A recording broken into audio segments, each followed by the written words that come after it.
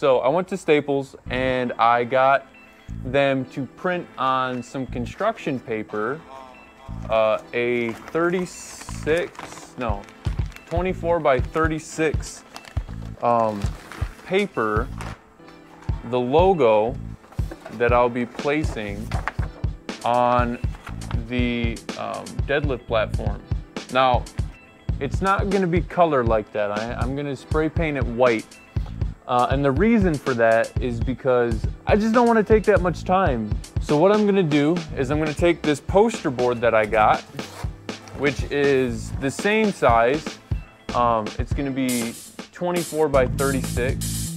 And I'm going to place the logo on top of this. I'll cut out the design, which will be in the poster board, and then I'm going to use that poster board as a stencil for the spray paint. So wish me luck, because this has never been my strong suit.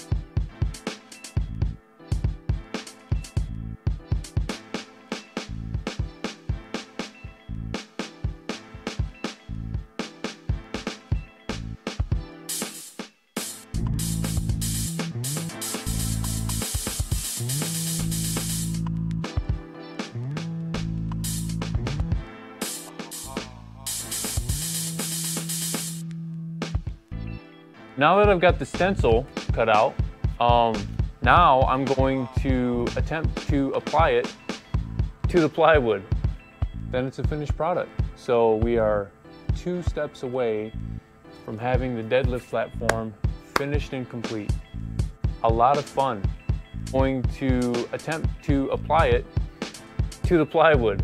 I've never done this before. None of this have I done at all before. Well, I've done a little bit of carpentry and stuff like that, but I've never done this.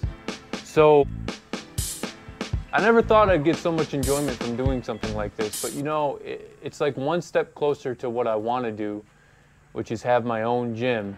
Who knows, maybe I'll get some turf and I'll lay some turf right in front of it. Who knows, I don't know. It's a small portion of a garage, but yeah, I've enjoyed myself. Anyway, let's get to it.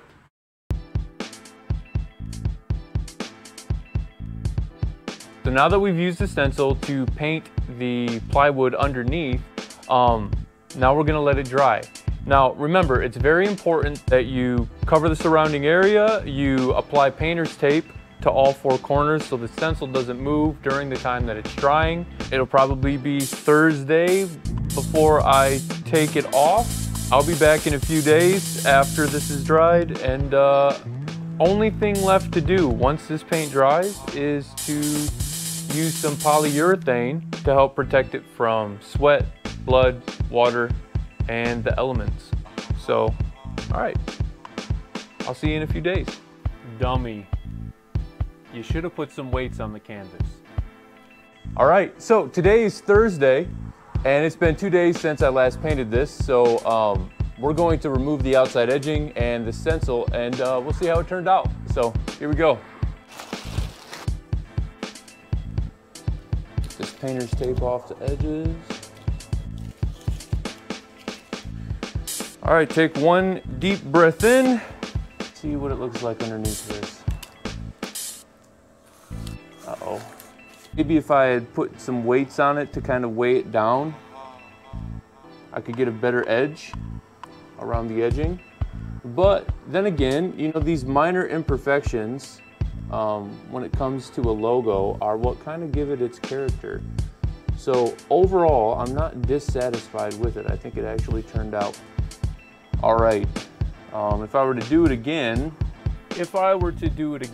and this is Greg from the future, what I would do is I would actually lay some mats, not some mats, but some weights down onto like the canvas that you'll see down here, and on the stencil itself. So that way the stencil is weighed down and closer to the plywood, and it has more of a flush connection to the plywood. And then also I would put weight around the edges of the mats so you don't get this line where the stencil was. What you're seeing me do right here is applying some stain to the paint to help get rid of some of the blurred lines and make it a little more crisp. Now, I would suggest actually doing that last after you do what you'll see me do here in a second, which is get some fine grit sandpaper, some sandpaper that I planned on using to sand the wood anyway, since I'm going to apply some urethane. And what I would suggest you do is actually sand those areas first before you apply the stain.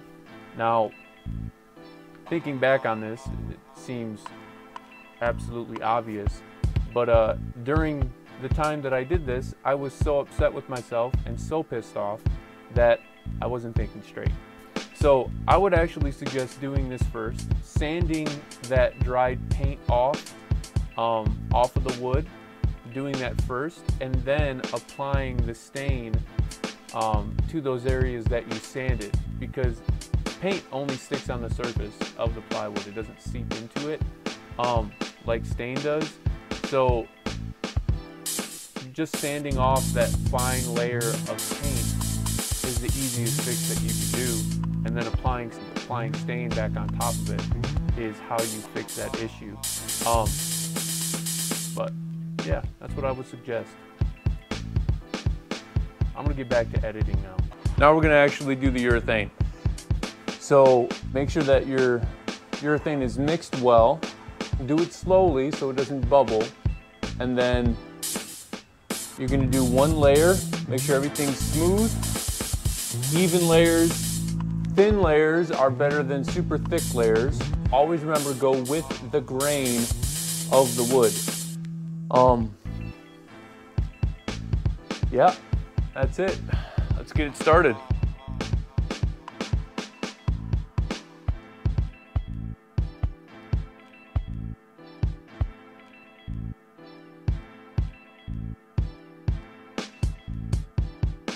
Alright, so now that we've got the polyurethane on, what we're gonna do from this point is let it dry.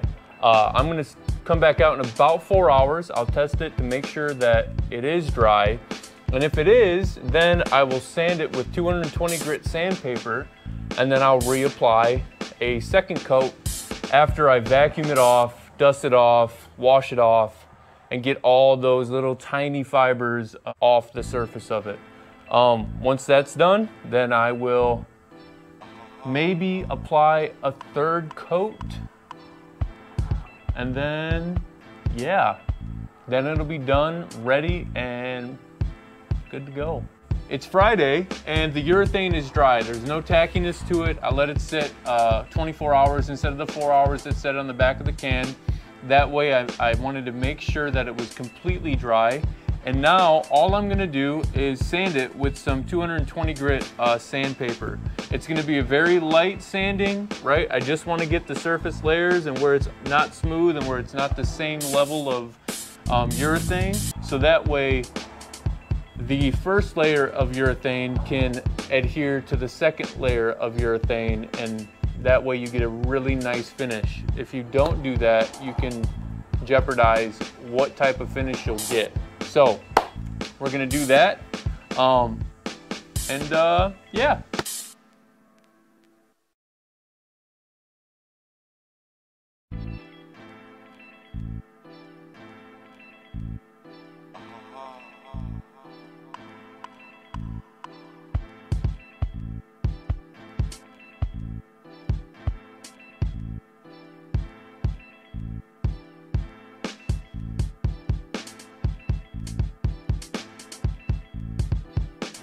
All right, so we have the second layer of urethane down. I would suggest getting some mineral spirits to wipe the brush down for the second one to get the urethane off the brush in between layers, and then of course once you're done putting on the final layer, so that way you can use the brush over again. I used it anyway, but would have been better had it not had dried a little bit. So yeah, one more day of waiting, one more day of sanding, one more day of urethaning, and this baby will be 100% officially done. The only thing I'll have to do after that is get some wax and wax it. That's it. Be ready. But yeah, anyway, I'm excited.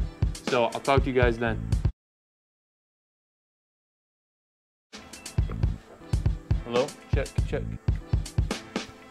I think it's 200 grain sandpaper, and then well, fuck. Let me check. This is me watching a YouTube video saying I could do that. Today is Tuesday. Tuesday is the day that I finally somewhat finished this. So I went to Office Depot. Office Depot was unhelpful. That's not indicative of every Office Depot, but I did go to Staples instead. So now all I've got to do is cut it out, which is going to be a pain in the ass, and then I'll yeah, cut it out and then paint it.